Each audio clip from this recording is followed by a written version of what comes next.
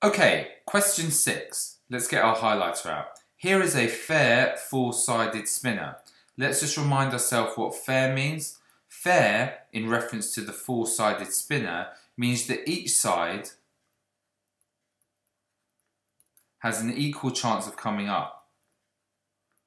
Chance of arising, okay, or when you spin it, or landing on when you spin. Okay, so that's what fair means. It's a fair. Each of the four chances are equal. So the chance of red, okay, the chance of this corner coming up is the same as this blue corner coming up, is the same as that green corner coming up, is the same as that blue corner coming up. So Lily will spin the spinner once. The spinner lands on one of the colours. Now, we're asked to, on the probability scale, mark with a cross X the probability the spinner will land on green. Well, let's look up here.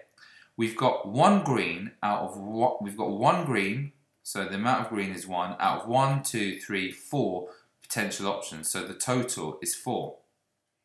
So it's 1 out of 4. It's a quarter.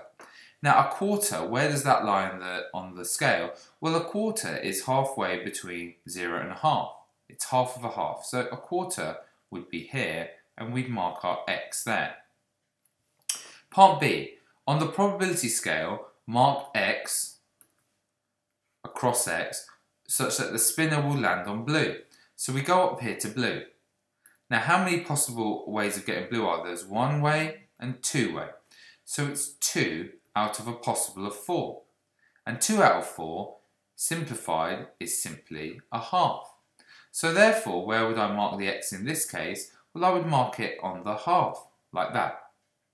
And lastly, on the probability scale, mark across X that the probability that the spinner will land on yellow.